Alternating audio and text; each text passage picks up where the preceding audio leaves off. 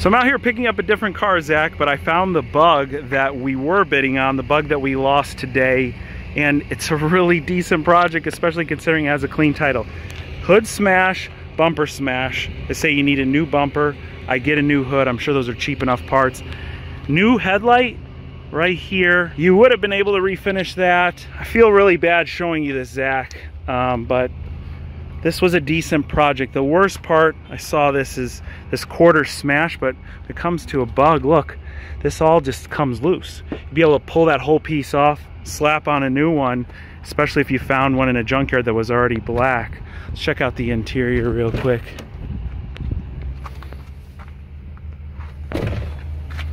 Not the worst. A little cleanup, some floor mats, and you got a halfway decent car. That is bearing that the thing even flips over. Let's see here.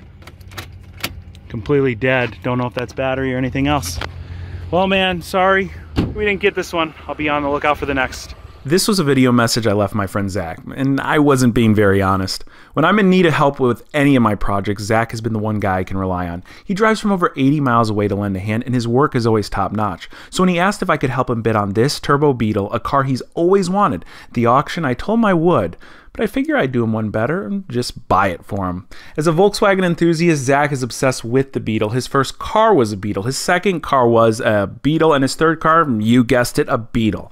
Currently, Zach has been focusing his time and resources on his YouTube channel, which meant giving up his beloved bugs to fund the projects for his content. Zach's talents know no limits. He loves custom projects and restores objects that are way past their prime, like this pontoon boat that he picked up for less than the price of a used iPhone. This Turbo Beetle is in pretty rough shape. It looks like someone drove it like they stole it, because someone actually did steal it. This was a bank-owned theft recovery car, so God only knows what's wrong with it. Either way, I know Zach will treat it like a piece of treasure, give it a new life and a good home. At this point, he has no idea that I bought it, and I can't wait to surprise him.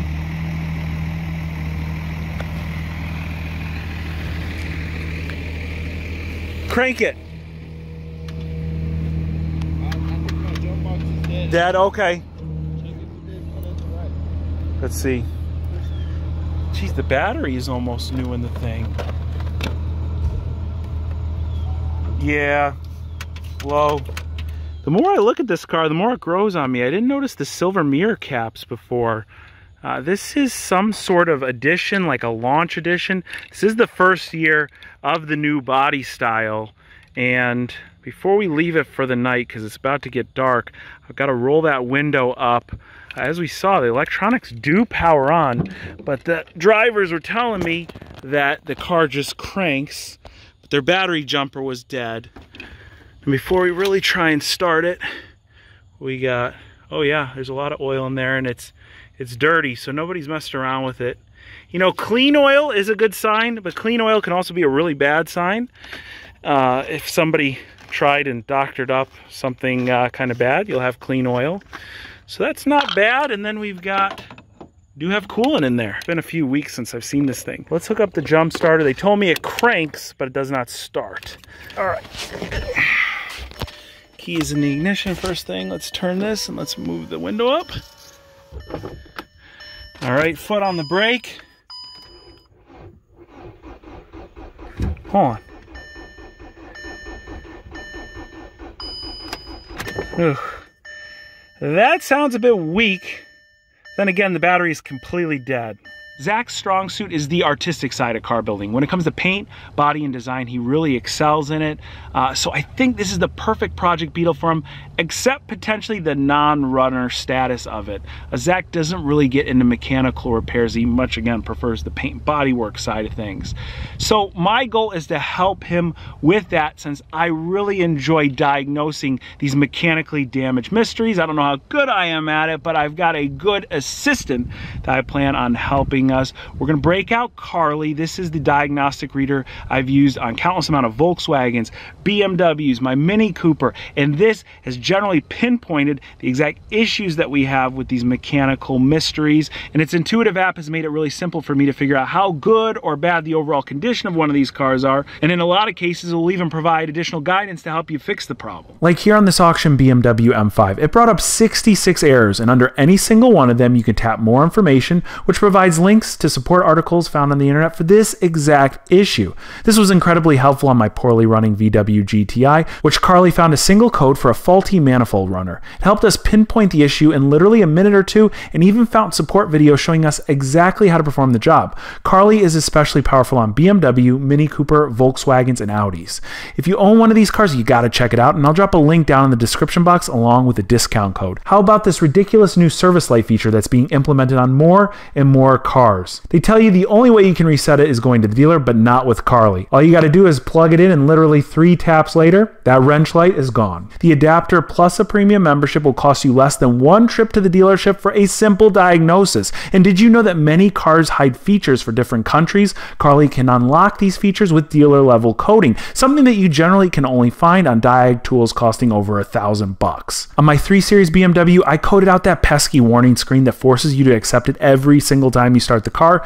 Now it just boots right up to the main menu, and on my mate Radarosa's Mini Cooper, he changed his startup screen to the Rolls-Royce theme with chimes and all. Carly has so many fun but also useful features, including one that will detect odometer rollback on certain cars. It's a must if you're shopping pre-owned, and it will likely save you money just after its first use. And since Carly regularly updates their app, that means you get the best user experience with new features on the regular and increased compatibility with many other makes and models. To see what Carly can do for you, go ahead and click my link in the description box below. Use their menu to select your make and model, and it will tell you exactly the features that are enabled for your car. And if Carly works out for you, well, you can save an additional 20% off at checkout using code SAMCRAC. And I gotta give a huge thanks to Carly for bringing dealer level diagnostic and service to the DIYer like me, saving me a ton of money, and for also sponsoring this video. Today is the big day. Zach's on his way right now. I don't think he's got a clue what he's in for.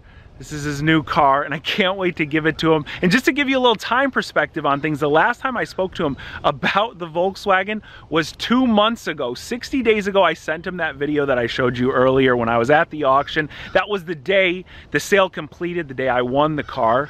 And then this thing was delivered like 5 weeks ago. It's been sitting in the same spot over a month. And well, I tried to hook up a strap to my truck to the front of the tow hook on this car, and the hood is stuck at this point. I'm going to show you what I'm talking about in a second, but I think that this will be completely out of his mind and a real shock when he shows up. Now, I got in here just a few minutes ago and I went to pop the hood, and look. So there's a cord that runs in here to the front of the hood. When you pull it, it pops the hood like on every other car. And it's clearly broken. I don't know if it's broken here, probably, or it could be broken where it meets at like a junction right above the fender there. And I need the hood open so I could throw a battery jumper on it so that I could get accessory power to the car and stick it in neutral. But none of that's gonna happen now. So I'm gonna leave my truck parked like right here. When you're trying to surprise someone, you have no clue how it's gonna go. But I basically have just created this big distraction. I've got the golf cart with the hood popped on the Ford, make it look like I'm working on the Ford out here in the middle of the field. If you guys watch me, you know that I work on cars all the time out in the middle of the field. I'm gonna ask him to come take a look under the hood of the truck with me when he's clearly gonna spot this. And then I've got the camera conveniently placed on the hood here to grab his reaction. It's getting ready to be go time. We got about 10 minutes till he shows up. So let's get ready. All right, it's go time. He's here.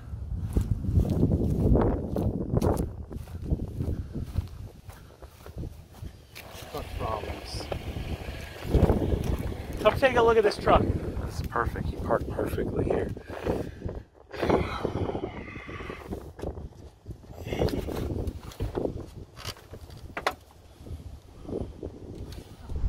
Zach, I'm kidding. What do you think? What do you think? Oh. Congratulations. You've been set up. This is yours. Wait, this is the same one? This is the one that we lost. This is the one. Wait, so you didn't lose it? I didn't lose it. I won it. You liar. This was like a month ago. No. 2 months ago. 2 months ago. You put it off for this long? Yeah. Well, I've been telling you, come, you know. Yeah. I played it pretty good, right? You didn't think anything of this, did you? I had no idea. Yeah. You said Euro car. We're working on Euro cars. Euro cars. Garbage Euro cars. We've already got the first problem. This is not garbage. It's actually, well, it depends whether we get it running or not. That's the big question. I saw the wheels pulling up. I was like, what does he have back here? The body is a perfect project. Because this stuff is like easy. I'm like shaking. No one's ever done anything like this for me. Look, You live over an hour away. We've only got limited time to try and get this thing running. Let me show you the first issue, all right? All right, show me. The first issue is that this car was delivered. It cranks, it doesn't start with the battery jumper box. When it showed up, the tow truck drivers already had the hood popped. The hood is now locked and the battery's dead. Or the hood release doesn't work. So I think it's a combination of the smash in the front, and we got two options, I think, at this point. You could feel it. I can feel it right here. But I think we either go and get a jack, we get underneath here. We might have to start ripping apart this bumper, which is already gone. Or we take off the wheel and go in through the fender liner. Okay. Ready? Let's go get some tools.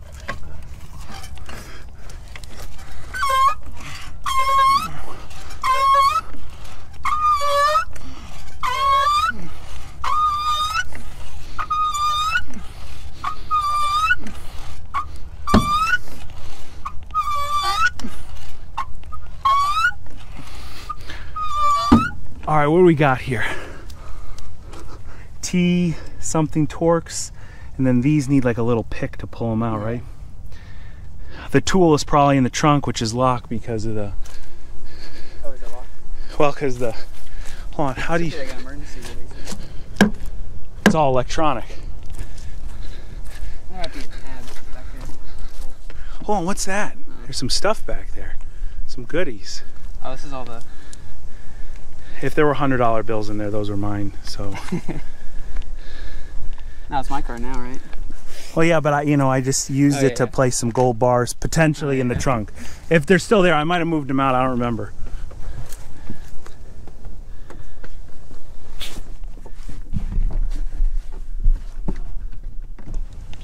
You can keep this a secret for 2 months. Yeah, although if you ever drove by, you would have seen it because it was sitting right up front.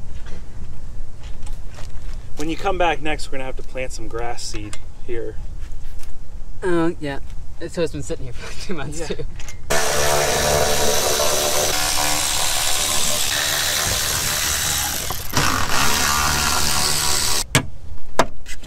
Oh, perfect. See, this is why I waited for you. Yeah, I remember...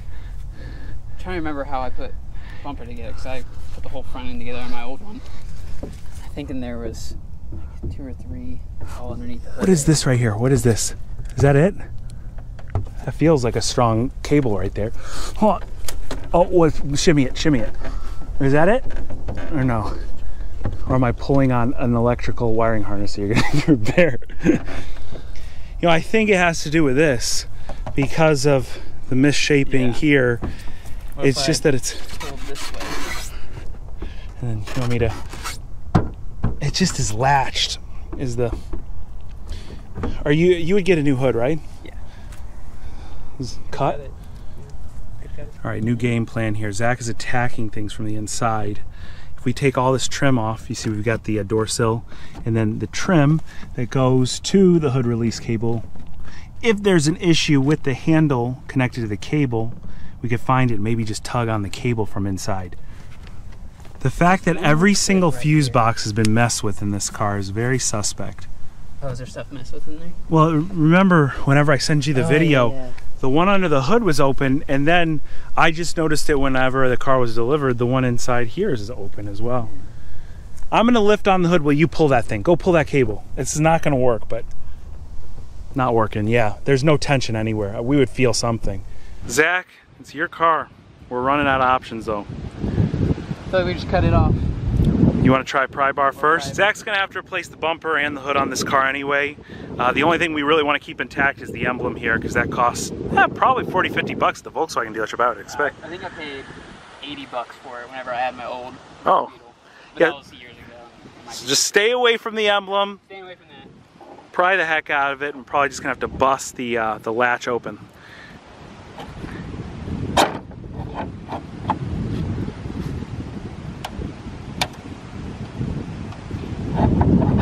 Zach, you're doing a really good job straightening the dent, actually. Might be able to save this paintless dent.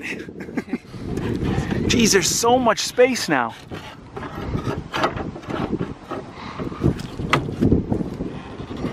Dude, no wonder these cars are never stolen. They're so hard to break into. This should be the Volkswagen anti-theft commercial. But wait, this car was stolen. This specific one was stolen. Oh, it's wearing me out already. I like these wheels. The wheels are really nice.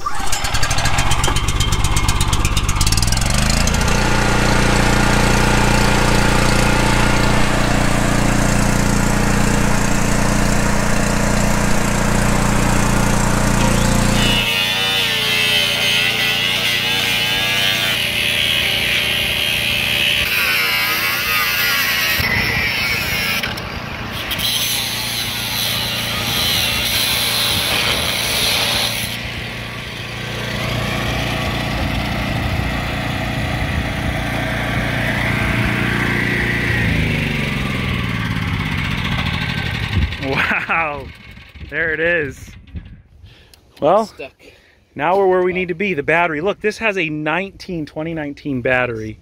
It's been sitting for several months, so it's probably still no good. But yeah, let's get a jumper on it. This is the fuse box that was definitely open.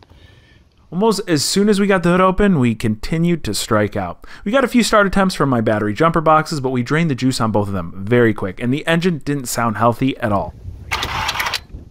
Oh.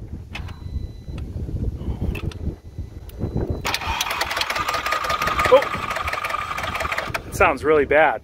To make things easier, we towed the Beetle closer to the garage so we could access our tools and jump the car off my truck. All right, where is this guy?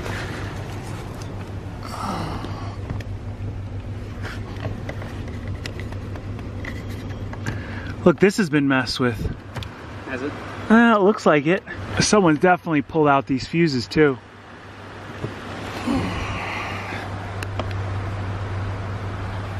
All right, it's lit up. Once we got some stable power to the Beetle, we were able to plug in Carly and run a diagnostic test to see what trouble codes the engine had generated, and there were quite a few. 12 issues found already with 7%. 15, 14%. Wow. I think it's pretty cool. You gotta get one, because you can like code and do a bunch of cool stuff with the coding too, yeah. Very bad. Okay, we got airbag, dude, everything's just screwy, but I want to specifically see engine.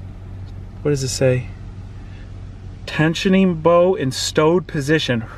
P0442 sounded familiar, so I tapped the more information option on it, and it was a code for an issue with the gas cap. We noticed when we were out here, this car was missing its gas cap, so that's what that first code is for. We've got another Beetle out here, so we're just going to grab it from this one. While a missing gas cap will cause an evap system leak, I don't think it would stop the car from running. We went and borrowed a gas cap from another Volkswagen family product, and it didn't help. Going back to the codes generated from Carly, there was one that really stood out, and it gave me a very bad feeling. P000A, a code related to the camshaft timing. Anytime you see timing codes on a car that doesn't start, it's bad news, so we knew it was time to dig a bit deeper. All right, Zach just pulled the coil cover off, and we're going to try and do a quick compression test. That way, in case something is grossly wrong with the engine of this car, we're not spending a bunch of time running around looking at a million other things, and just go straight to the issue. Now, one good thing is, these are all Volkswagen OEM coil packs. Look, first of all, you got oil on that one, so we need a valve cover gasket. Ooh, what the heck? Nah, it's just oil. But that's all right. All our spark plugs look about the same. Car needs a valve cover gasket, but it doesn't look like they're fouled or anything. Zach, go ahead and crank it over. Stop. Either we got a problem or you got a bad engine. One or the other. Hold on. All right, go ahead again. Stop. Nah, stop it. At this point, we were pretty confident we had a catastrophic issue on our hands. Switching over to the scope camera, we got a clear view of what exactly happened here. These half-moon shaped marks on the pistons are valve marks. Unfortunately, this engine is a goner, and while you could rebuild it, it would just be more expensive and more time-consuming than finding a good quality used one. If we switch the orientation of our scope camera, you can see the valves hung open on every cylinder. While it might be normal to see a couple of them open, most of them are open because they were bent when the cylinder hit them, and they will no longer seat. This is why we got 0 on all cylinders during our compression test. What I thought would have been a fun auction surprise turned into another auction blow-up. At this point, Zach would have probably preferred I got him an ugly sweater and a pair of socks. Started to get late and we were losing daylight, so Zach went home, but not in his new car.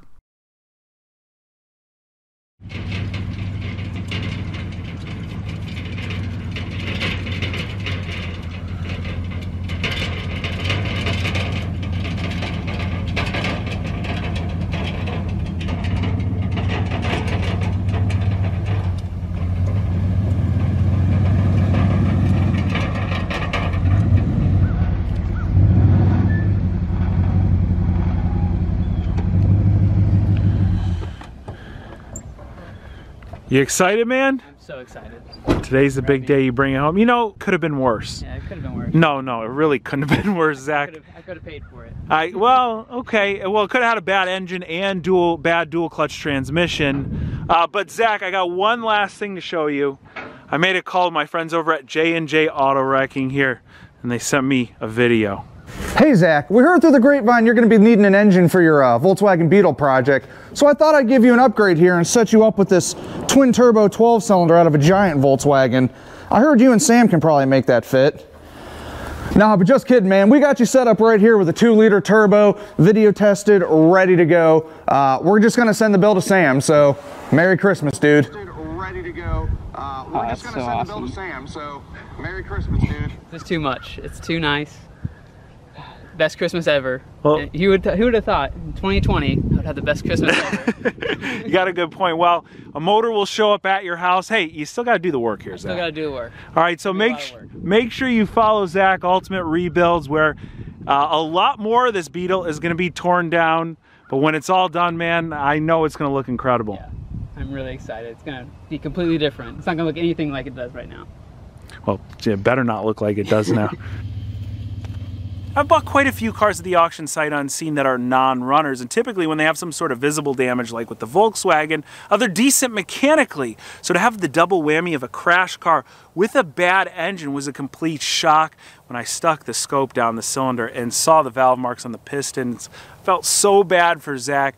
I just couldn't saddle him with the bill for a new engine here. But we got to give a huge thanks to the real stars here, and that's J&J Auto Wrecking. They were my first call because they specialize in these European enthusiast cars, and they coincidentally had a Beetle there and the engine out of it with only like 60,000 miles on it, and they video test every single one of their major components like these engines, so you know you're going to get something solid, something that works, and then they warranty them on top of that. And they've got a really cool YouTube channel where they show you some of the crash cars that they bring in and show you the parts that they're planning on selling off of it. It kind of gives you an inside look to the parts recycling facility industry, and of course at a really cool wrecking yard that deals in enthusiast cars. So go ahead and check out J&J Auto Wrecking. And of course, if you want to check out the complete rebuild and transformation of Zach's Beetle, go follow him over at Ultimate Rebuilds. Now guys, none of this would be possible without you watching. So you have no idea how much it means to me that I'm able to do this because of you. You guys are the real gift givers here, and I can't thank you enough for it. Until next time, hopefully we clear out this field a little bit. It's getting a little crowded. Maybe we trade a few cars for one that is really special. I'll catch you very soon.